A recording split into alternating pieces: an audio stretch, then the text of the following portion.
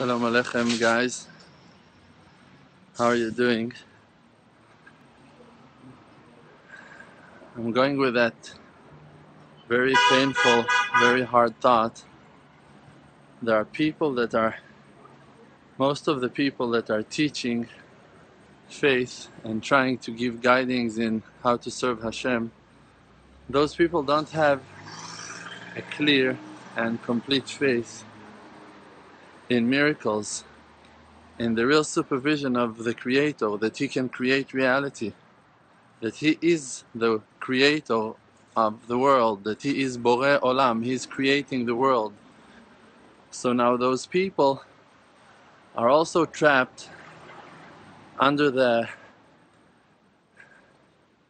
low understanding of force of nature, and they think that nature controls the world and that politics control the world, and that there is some existence to the physical aspect of life, except of to be the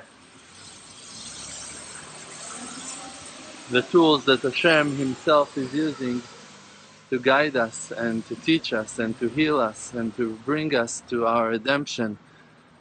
But when we're talking about redemption, when we're talking about our salvation as a nation and as children of the Creator, all human race and the wide world, we're talking about the third temple that made out of fire, that will come down from heaven, that will bring peace between all nations, that will cancel arguments and fights and hatred and poverty and sickness from the world. We're talking about the Creator revealing His face to His people, to the believers, and to all of those people that think that they're prophets or I don't know what, that they can tell us what will happen in the future. The war already took place. Don't you remember the Holocaust? Don't you remember all the exiles? Don't you remember all the wars? Don't you remember all the blood of the last more than 2,000 years? Don't you remember that? Don't you realize that it's time for a complete redemption above nature? And that's it, the end of the story? That's very painful for me. People don't get that. People are still, I don't know what, sick, crazy, thirsty for blood. That's it. The war is over.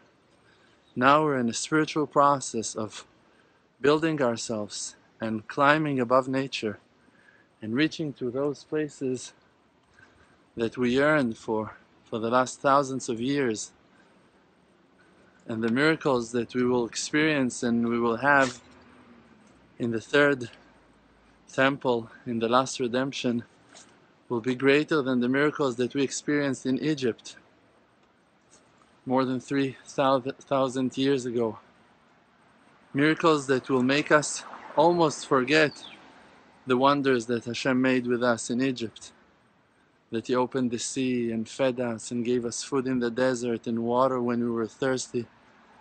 All of those things will be small compared to the ones that we will see, the miracles that we are about to experience and to witness. So I don't know what to tell you except of, you're more than welcome to join me to find those wonders and to see the miracles of HaShem. And I hope that everyone will wake up and will be sober from that deep sleep of thinking that nature has some kind of power and control on our lives. We are above nature and the Creator is above nature, and that's why we'll have complete miracles and wonders. Soon you'll see.